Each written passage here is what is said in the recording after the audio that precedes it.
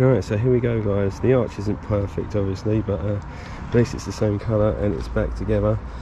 Yeah, 30-year-old Rio red and brand new Rio red. It's quite hard to blend together, but I'll give it 24 hours and then try and polish in a little bit better. But we'll have a close look. This isn't looking too bad.